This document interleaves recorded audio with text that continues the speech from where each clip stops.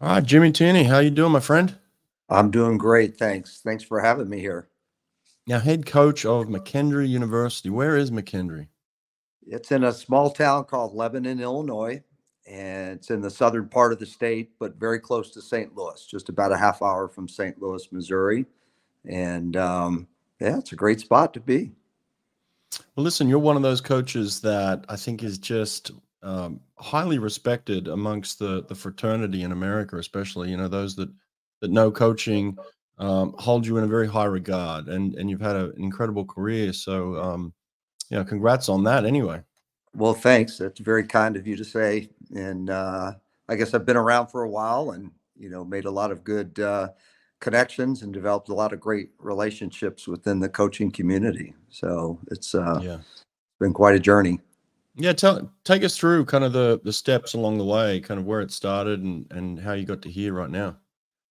Yeah, well, I grew up in Louisville, Kentucky, and swam actually at Lakeside Swim Club, where I ended up coaching for 6 years Mm, right out of college, and that was a tremendous experience. And if anybody's ever been to the famous quarry in Louisville, where Lakeside has its home, it's a wonderful place to be, a great place to grow up, and I was very fortunate because I got to experience two tremendous coaching stints down there. One was Dennis Persley, who mhm. Denny was my coach for most of my high school years, and even a little bit into college when I still trained there a little bit while going to school at Louisville.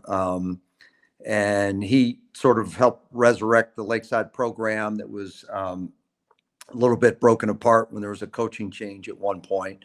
Um, and all the guys that swam during that time still revere Denny quite a bit. And then he was followed by his assistant at the time, Coach Bill Peak, who unfortunately passed away way too young. And Bill was also a tremendous coach, and in my eyes, might have been a Hall of Famer at some point if he kept going. He was incredible. He was the actual coach at the time in 1981 when Mary T set her Mm. world records at in Brown Deer, Wisconsin. But Oh, wow. so that was just a great experience, and then some shifting in coaches. I was the head age group coach at one point there, and then a new coaching group came in, and it was time for me to move on. And so I spent 2 years at Southern Illinois University, actually not far from where I am right now, Mm. just about an hour and a half away. And um, that was wonderful. That was my first college experience, and worked under a guy named Doug Ingram, who was sort of an icon in the swimming community at the time, and Right. well respected internationally for a lot of his work with USA Swimming and Olympics and all that kind of thing, and just gave me a little bit of taste of college swimming and working with some internationals, which was new to me at the time as well. So that was a lot of fun, and then I went up to Northwestern University Mm. and spent a long time there, and that was very unique because at the time there were a head coach on each side, Bob Groseth and Kathy Wickstrand, and I was the only assistant. So I don't know of any other program in the country, at least that I am aware of, that had two head coaches and one assistant. And so I kind of just moved Mm. back and forth. And at times I had a co-ed group that I trained, but there was different meet schedules at times, different trips, and so it was a crazy experience, but a wonderful experience. And Mm. yeah, I was there until 8 years ago when I ended up coming down here and starting the program here at McKendree University. So all wonderful experiences. All I was blessed with just tremendous people. I got to work with and coach along the way. And but this one was brand new for me because I'd never started a program before. Mm. And it was really cool because not only was the athletic director very influential in bringing me here, but the former president, Dr. Jim Dennis, was a former swimmer and swimming coach. So Mm. he actually worked under Peter Dalen at USC for a few years, and decided to go into, education and administration. And so he was the president at McKendree, and he still had a passion for swimming and still knew swimming, had friends in the sport, the Furness brothers and the Bottoms. And, there were a lot of people that had USC connections that he was still, close with. And so, so that was kind of neat to have a president that, wanted swimming and wanted, and not only that, but wanted us to be successful. So that was a really cool situation. But they didn't have a pool, so they Yeah, I was going to waited until say that you don't often hear of programs starting up this late. They usually talk about cutting programs. We hear about that often. So this is kind of unique in the fact that they didn't have a pool, Jimmy.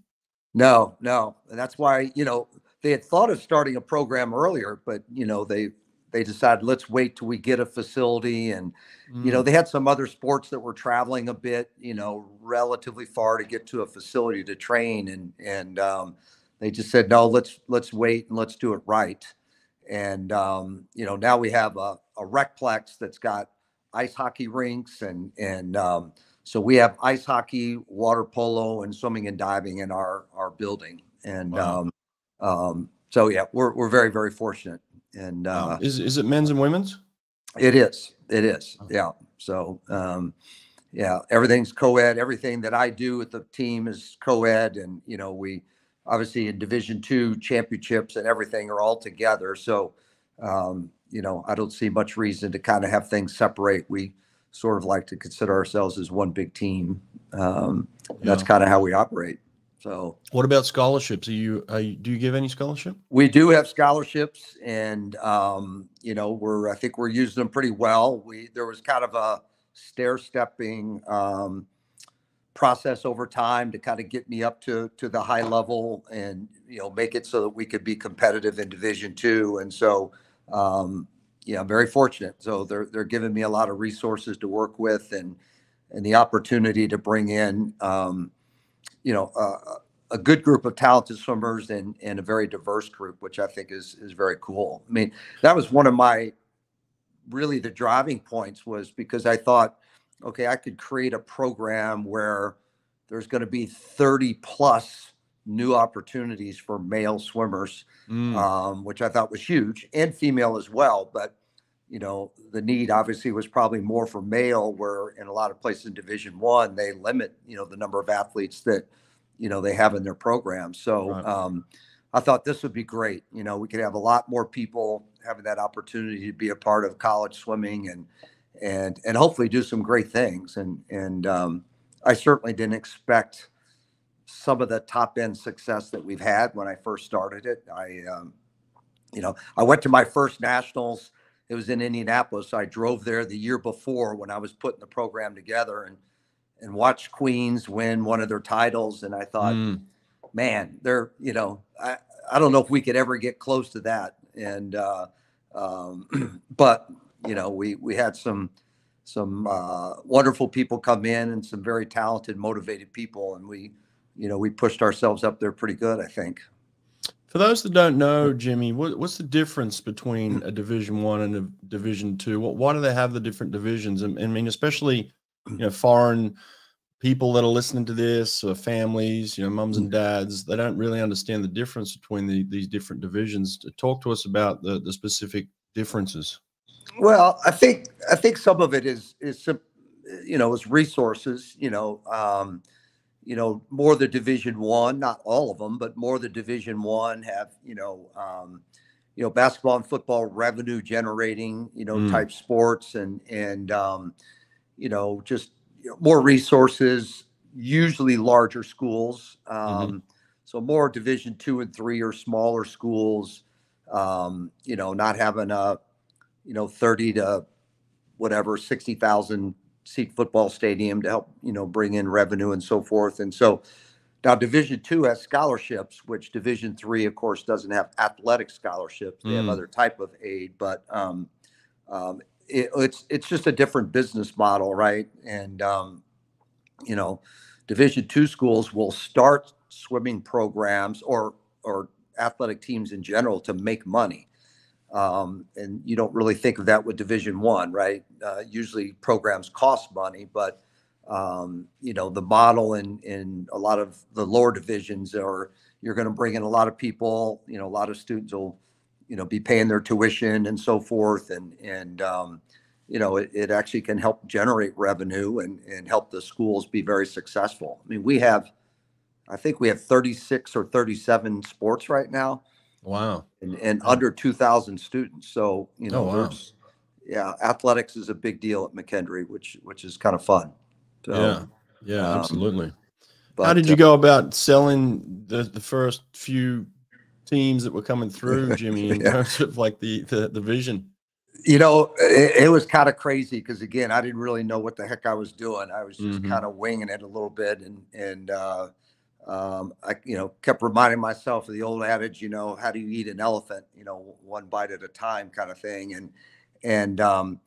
I had a lot of good local help, some great people like Bob Rettel at Edwardsville, who's also the Ozark chair. He was helping me just get navigated, locally and a lot of the other coaches, Mary Liston and, the coaches at Clayton Shaw Park, they were all very, very welcoming and invited me to their pool decks but the ironic thing is that I didn't get a lot of local attention the first couple of years. I got more swimmers from Texas and Alaska than I did Illinois or Missouri. And, it drove home, kind of, again, that idea that, swimmers or maybe athletes in general just are looking for an opportunity and looking for a place to be wanted. Right. Right. And I think that's something that we did early on. It didn't matter if somebody came to visit us, we treated them all well, treated them with respect. It didn't matter whether they were a potential NCAA scorer or a walk-on athlete. We welcomed them with open arms. The team treated them well. We didn't have the team at the very beginning, but once I had a team, we treated them all the same and made them feel, very, very welcome. And that's kind of the nature of the school as well, right? When you're in a smaller school like this, it's very much more of that, family type atmosphere and smaller classes where they get to know the professors it's just more of, you walk around campus and people know your name and they're calling out to you and that could be faculty, staff, as well as fellow students. And so I think that was kind of, a great feeling, I think, when people came on campus. And I think it also helped, even though all these internationals didn't necessarily come and visit us, but we talked about that where, they're not going to get lost in a huge campus with lots of people and not get the attention that they needed, maybe, especially if English was their second language and they were trying to adapt and, get accustomed to the US and the English language and all that. There was more help, right? And just more people around to assist them and walk them through things as opposed to just kind of being set on their own. So that I think was really, really big. And I obviously had help from coaching friends, people that recommended athletes. And, I had Division I coaches like, Dennis Persley when he was at Alabama or Braden Holloway at NC State, they would send me names of people that, that they either weren't going to be able to get or didn't have money for or whatever, and so, people were helping direct people our way but I had very little international, connections from Northwestern because we just didn't have that many internationals there at the time. The standards were very difficult for, especially if they were not, English speaking, people and it was tough to get in. And so I didn't have a lot of contacts, but, now I've got a guy in Brazil, I've got a person in France, I've got a guy in Italy, all that kind of stuff. And so, you just develop those relationships and I mean, I had 3 swimmers from the Cayman Islands, and they all came from David Persley, whose dad was my coach, back in Louisville, and one came and liked it, and then another came, and then another came, and so that's how it happens, man. That's how it happens on that international scene. That's how it worked with me and my Brazilians. You get one, you get another, you get another. But you got an Aussie friend of mine too, Tyson Upton's out there, right? Yeah. Yeah. Tyson's been great, and he's swimming very, very well, and Yeah. seems to be happy. His dad was just here visiting, Hmm. so yeah, it's our obviously our first swimmer from Australia, you know, I love the diversity. You know, I think it's just Yeah. exciting, and it's so cool to have them all mix in and get to meet each other. But yeah, Tyson was the conference swimmer of the week a week ago, Nice. you know, just really coming along great right now. So Yeah, yeah, you it's good know, to see him fitting in, and he seems happy. You know, he was at a big school, Division 1, and came to you, and just seems to be a better fit. And that's the thing that I tell parents a lot too, is like, look, you can have an idea of where you want to swim, but ultimately it's beyond that, isn't it? It's the whole big time. community. I mean, you spend a fraction of your time in the water, and maybe you spend a lot more time with the team, but generally you're not with the coaches very often. You're there for, with the coaches for about 20 hours a week, really. And the Right. coaches are going to have some influence, but generally the outside community is going to have a much broader, bigger influence in your life and how you live and your happiness. And that's what I tell parents all the time is like, look for a place ultimately where your kid's going to be happy to live, and they can, obviously get the study that they want, in terms of the degree that they're looking for, the people they want to be in, the type of community, the weather, the food, whatever it is that's going to influence them in Yeah. their daily Yeah. life. It's not just the team itself, right? You're 100% correct. You know, and I think on the swimming end, I think it's also important to know where you fit in, and you know, how important is it for you to have an impact on the team, or what Mm, level of an impact. You know, we've got a hmm. couple of Division 1 swimmers, you know, that had transferred in, you know, and I'm sure the places that they went had a lot of great things about it, a lot of Right. positives. But you know, if you're having an impact on a team, you know, it does so much for you emotionally, and Hmm. your confidence level and things like that. You know, and I think it helps motivate you season to season, because you want more of that. You know, and Hmm. you know, we've had swimmers that were walk-on level that ended up being all Americans, and you know, swimming it internationally. And to me, that's so cool, right? That they came into a program, and maybe they were from a small kind of swimming area background, or maybe they were from an area that maybe had a lot of swimming, but maybe they just weren't very impactful. You know, Hmm. like swimmers that were sectional level, you know, not even junior national level swimmers. And then they come in and they start to see that they've, you know, they could be successful and make a difference on a team. Mm. And then again, it just builds and builds and builds. And you know, those athletes and those people that come through that have that type of journey, you know, it's incredibly gratifying, and you know, so cool to be a part of, really. Yeah. Um, Yeah. so, uh, Yeah. but Well, yeah, Jim, yeah. I want to get back to something else in terms of what I said earlier, in terms of your respect that you have in the community, the coach community. There's a lot of coaches that listen to this, and you're one of those guys that has been through it all, and been influenced by really good people, like you said, in great places. So, for younger coaches, give us some wisdom, Jimmy. Give us some of the knowledge that you've gained over the years in terms of the journey, the things that you think are good, are important to be a great coach, and then maybe some of the struggles too, Jimmy. In terms of what we face as coaches.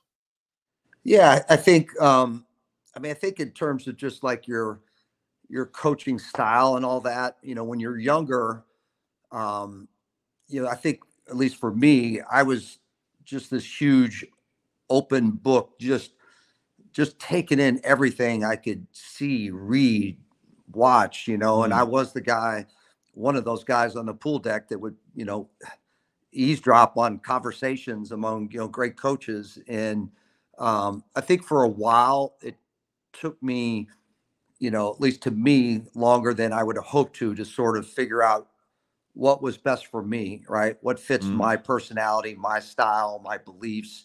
You know, I was maybe for a while too willing or too open to say, oh, I need to try some of this, or be like this coach or this coach. But eventually it was like, okay, I became comfortable with myself and knew what I believed in. And not that I still don't listen. I still, I still love going to clinics and conferences and soaking up information. But, maybe when you get, as you get more experience, you know how to filter it better, right? And say, that's not me. That might be successful for this coach, but that just doesn't fit my, what I believe in or my personality. And so I think that's one of the big things is you're growing as a coach is figuring out what elements, people talk about the toolbox, right? What are your tools?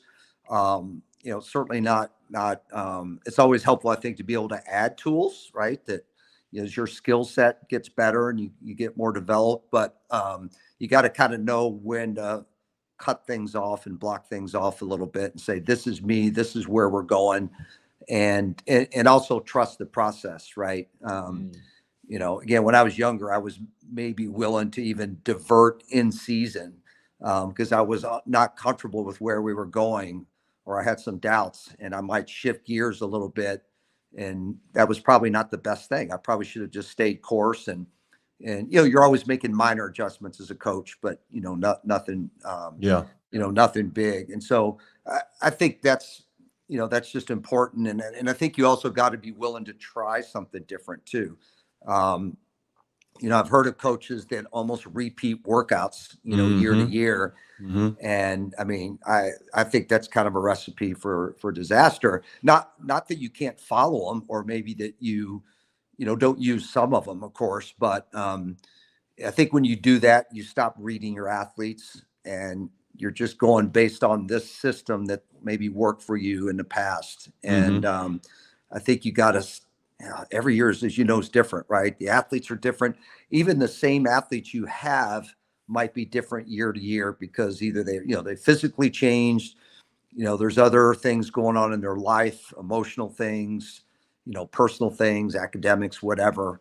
And I think you just gotta be open to making adjustments that might occur, and it might be just one or two individuals on your squad or a group or whatever, and being able to adapt a little bit based on how you read the way they're training and their body language and all that. And I just think, that kind of stuff's important. I also think it's important to network as much as possible. I was fortunate because when I first worked for Doug Ingram, he was, hugely involved with ASCA and USA Swimming on some of the high level committees. And I thought that was so exciting, so cool. And I just wanted to follow along and kind of get involved myself. But I think I was very fortunate too to just be in the environment and around people that were highly successful. And it took me a while to have the guts to go ask Mark Schubert or Richard Quick questions about coaching. And they were almost always willing and open to help and share, and, you got to know the timing of it. You're not going to maybe stop them on the pool deck at Olympic trials while they're working with an athlete or something like that. It's got to be the right environment and the right time. But coaches, to me, in this country are so open to sharing. At least that's my experience. And I learned a lot from so many great coaches, and some of it was listening to them talk at a clinic or whatever. But I love just going up on the pool deck and saying, hey, and I would usually have one thing that I wanted to ask because I didn't want to take up too much of their time. And in some cases, they would just chat about it much longer than I anticipated. And so I think that's just another important thing. And, if you get into any of these mentor groups, because ASCA's got them, the CSCA's got them. I've even met some great young coaches through these mentor groups, and they've enriched my coaching experience. So I think doing that kind of thing is extremely helpful.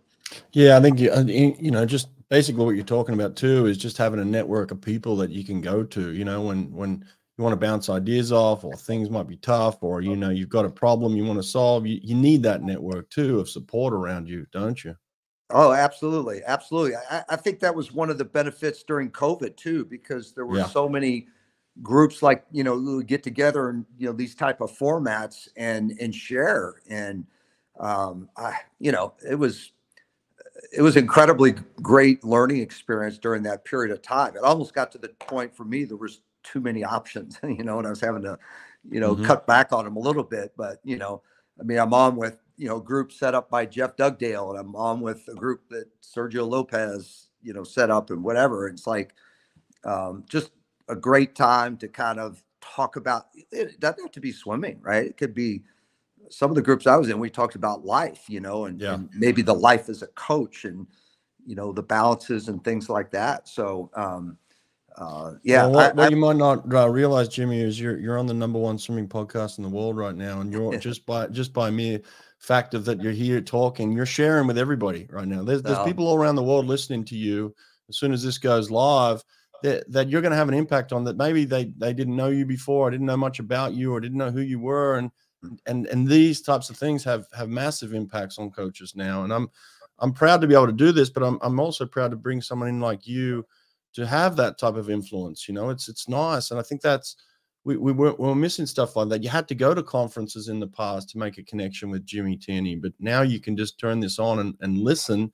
And then maybe someone's going to reach out to you based on what you're said here today, Yeah, it's all really cool how open it is, right? And there's so much access to coaches nowadays, and Right.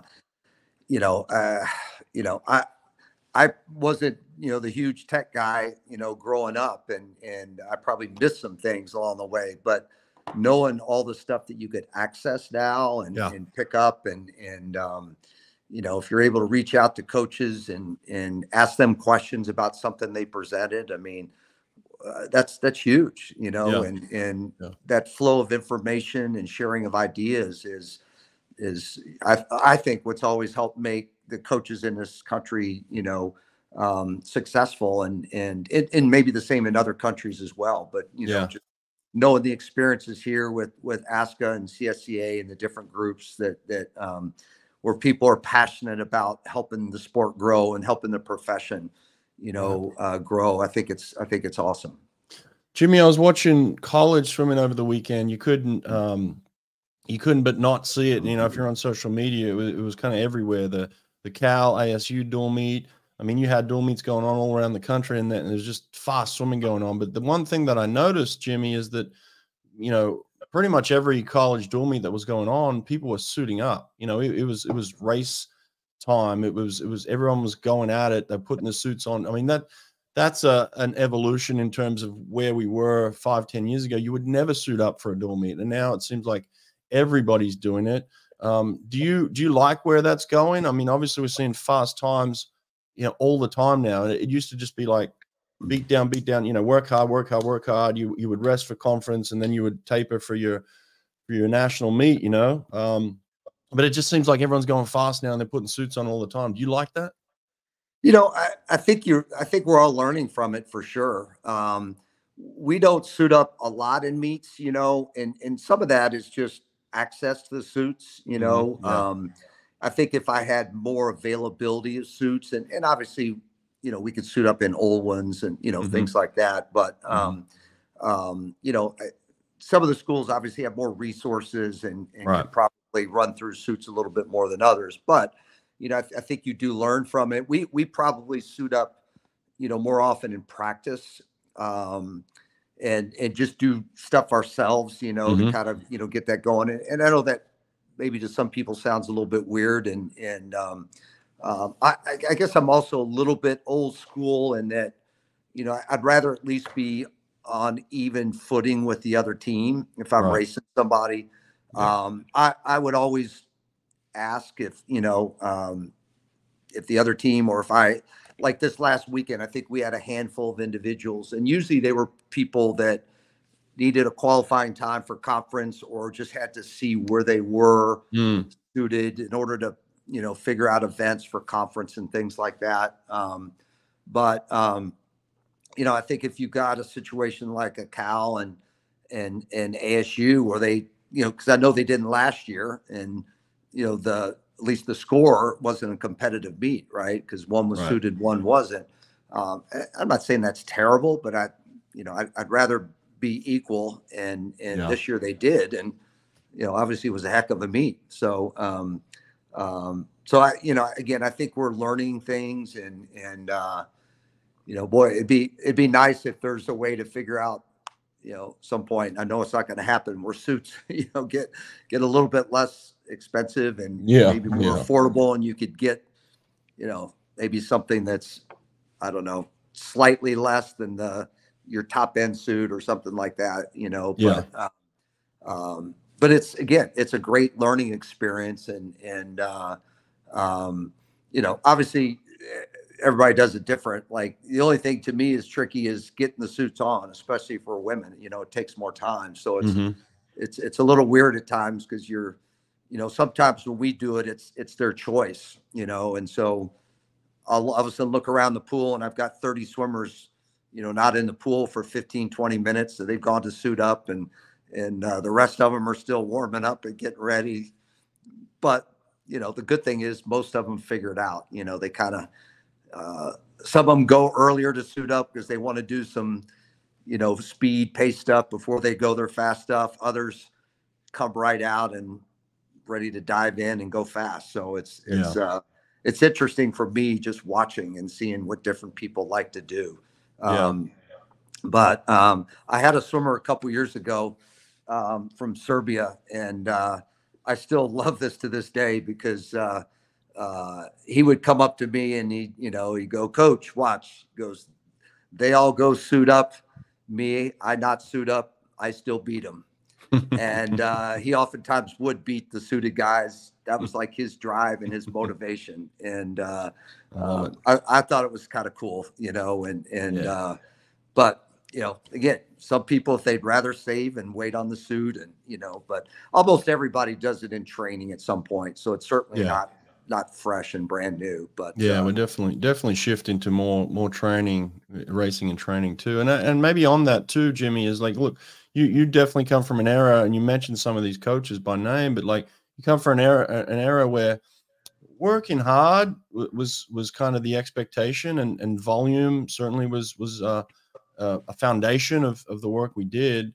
How are we evolving beyond that? How are we getting faster? Like, if we can't work any harder and we can't really swim much further, how are people getting faster these days from your perspective?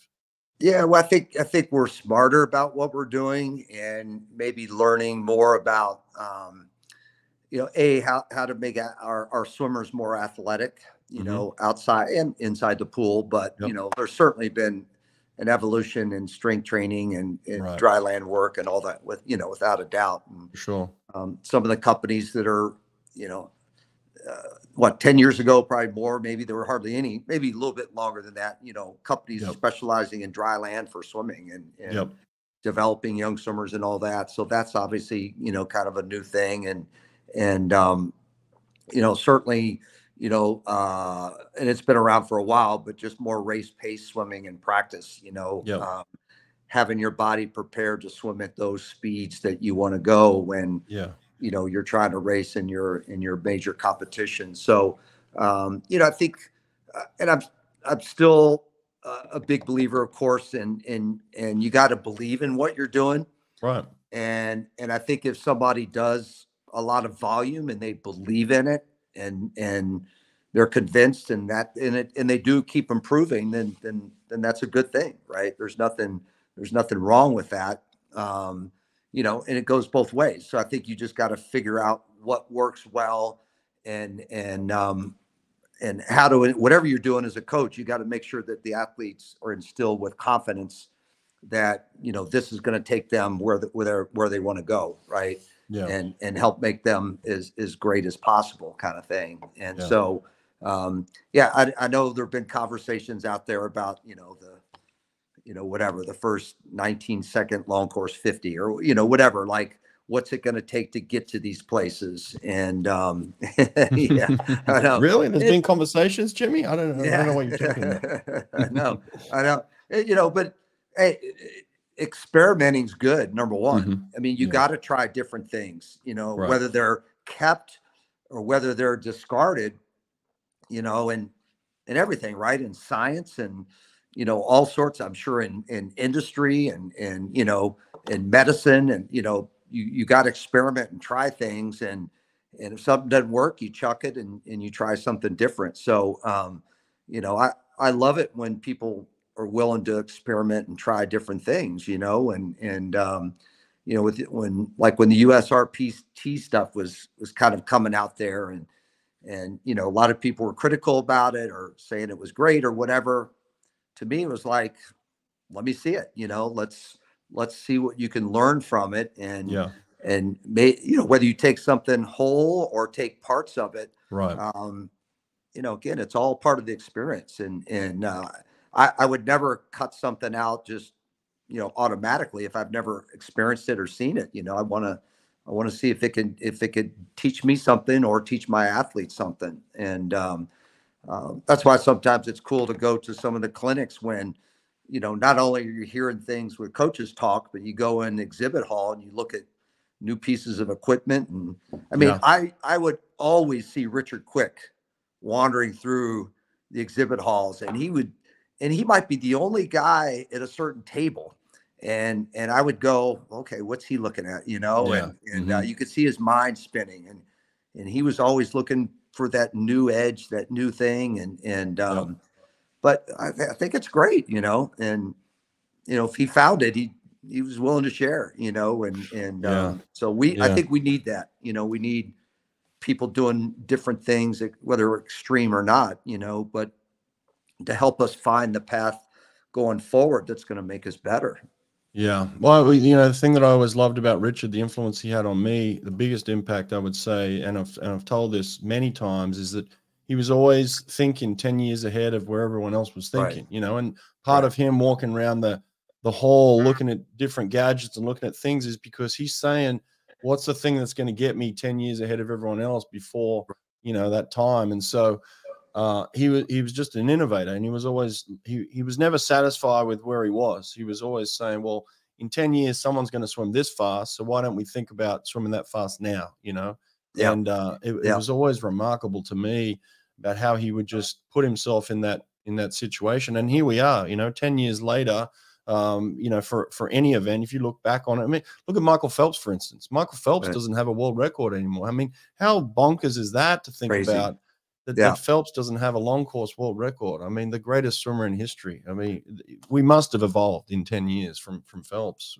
I know, it's wild. It really is, you know, and then there's the other anomalies where you have, you know, Mary T's 200 fly time that, you know, still gets top 3, you know, at one of our trials or something, you know. It's like, was she just so far out there at the time, or and I know how she trained. I was around it, and I don't think that many people train like that. There are some, but not many. But you know, that was crazy. And some of the stuff she did, and then, you know, and then she went the great 100 fly as well. That maybe was more stunning than the 205 200 fly, because the world record was 59 something, and she skipped the 58s to 57 9. Like, you know, it's just unheard of kind of thing. And but yeah, you know, that was, you know, a lot of training, although, you know, at the time she was with Bill Peak, and, you know, he probably shifted a little bit more into more race speed kind of stuff for her to, you know, help get her to that level in the 100. But yeah, you know, I'm with you. You know, you look at some of the records, you're like, how some of these lasted forever. And certainly some of them, you know, were a factor of the full body suits, you know, some of those records that still maybe are hanging from the 08, 09 and, you know, some of those years. But, you know, some of the others, I agree. Like Phelps, his records aren't there anymore. That's just, man, that's crazy. So, Jimmy, if you were to be asked right now to present in a couple of months at a conference in front of 1,000 coaches, let's say, what would you think you'd want to present on? Where would you feel comfortable, or what do you think the message that coaches need to hear right now? And I'm just throwing that out there. There's just a question that came in my head. You know what I mean? So it's like, what do you think needs to be presented on right now? You know, Probably a couple of different things, but certainly, and I don't necessarily feel like I'm an expert to this, but how to be successful in the coaching world that we live in today, right? Yeah, right.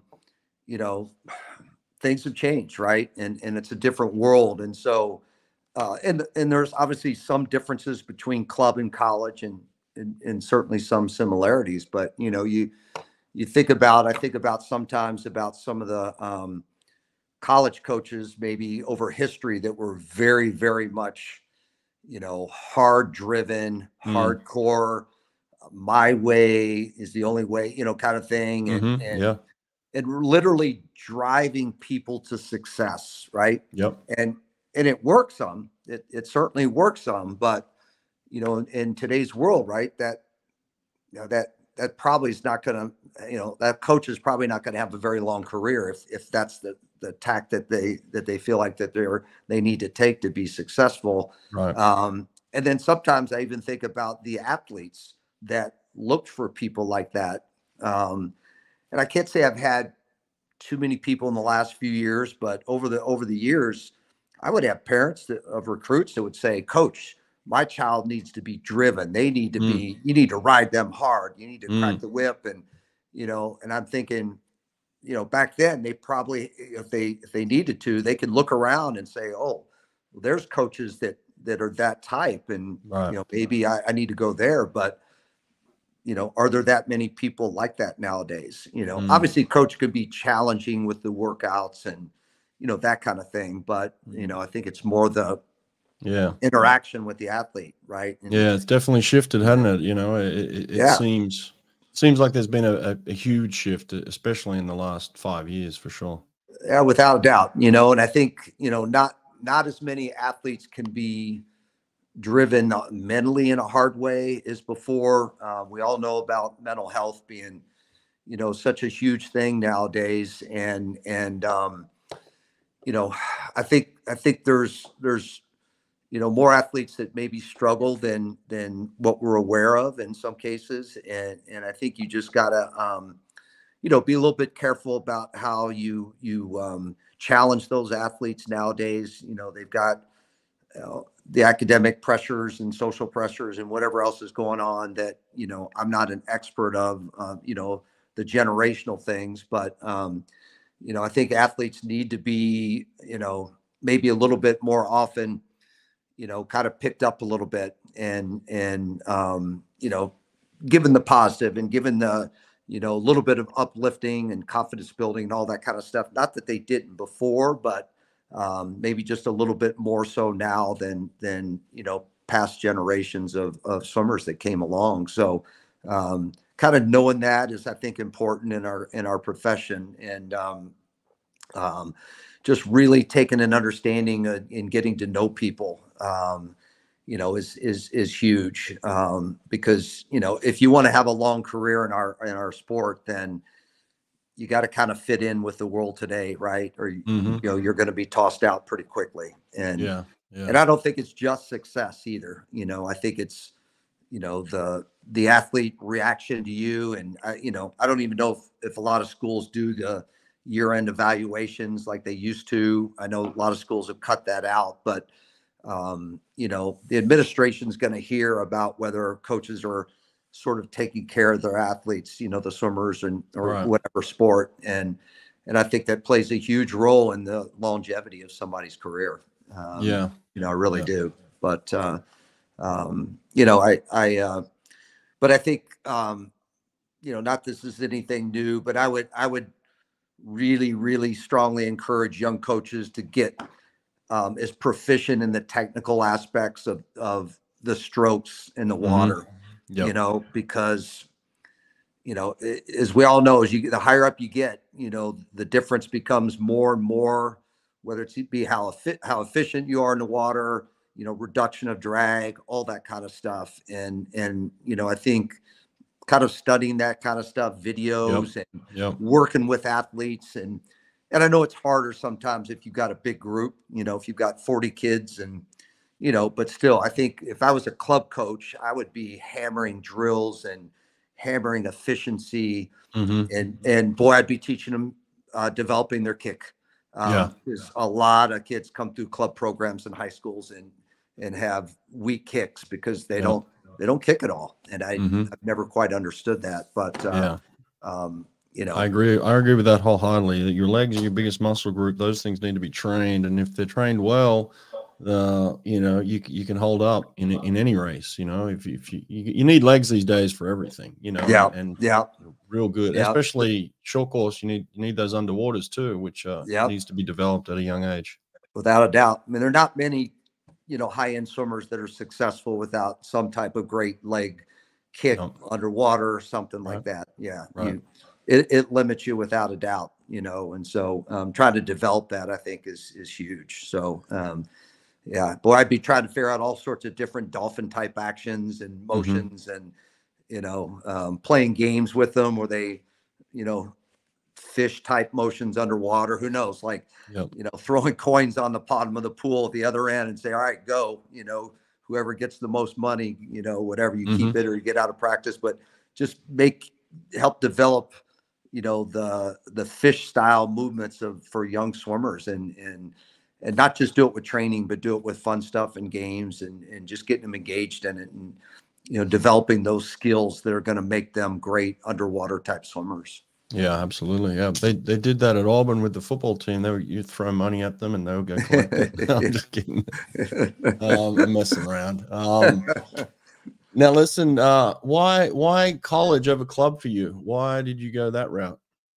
It was just time for a change. And I mean, when I was younger, I thought I was going to be a club coach for my career. But when I was at Lakeside, they all the guys that I coached with moved on and they brought in somebody different who was, going to, bring in their staff and do something new. And so I just said, all right, what else is out there for me? And I always thought college swimming was exciting, but I didn't have any plans on going there. And when I started to look, I saw an opening at Southern Illinois and I thought, well, hey, it doesn't hurt to maybe pick up get a master's degree. And, maybe that could help me down the road.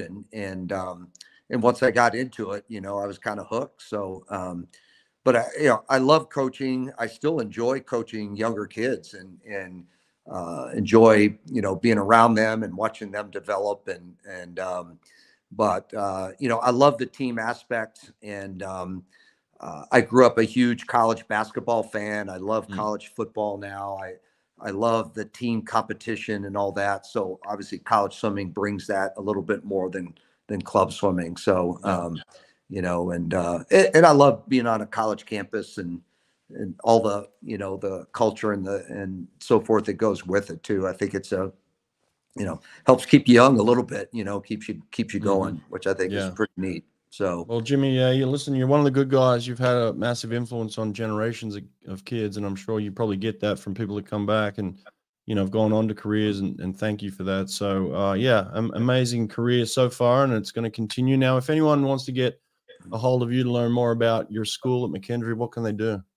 Well, it's easy to go online, and our emails and phone numbers are on our webpage at McKendree.edu and the athletic pages kind of have all of our, our stories and our history and all that. And Facebook is, easy if you want to just sort of learn about the climate of the team, and what they're like. And, my captains and my staff, they do a great job of putting things up and videos and just a lot of information, which I think is very helpful. And that's just Bearcat Swim and Dive. And, but yeah, it's not that hard to learn about all that kind of stuff. But, I talk to people on the phone quite often and answer emails. So anybody that wants to reach out and learn more about us, I'm happy to share. So I love it. I love it. Yeah, good stuff. Yeah.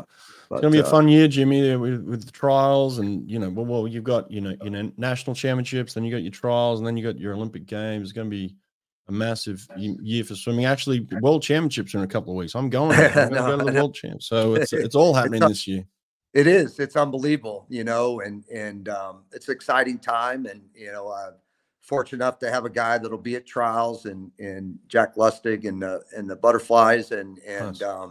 you know, who knows, maybe we'll pick up some others. And I've got internationals in their own countries, you know, trying to make different teams. And so, yeah, boy, I tell you what, it keeps your mind just spinning, right, as a coach. And I guess the only negative is there's no real break. You know, it's like there's always something next, you know, that you got to shift to. But that's okay. You know, it's I love Olympic year. I love trials, and you know, going to Indianapolis in the you know, the Colt Stadium is going to be, you know, really amazing. I still don't quite know what it's going to look and feel like, but I can't wait. And you know, so yeah, it's going to be an exciting time. And you know, obviously we've got our championships coming up, just our conference in 3 weeks, and then NCAA's mid-March Nice.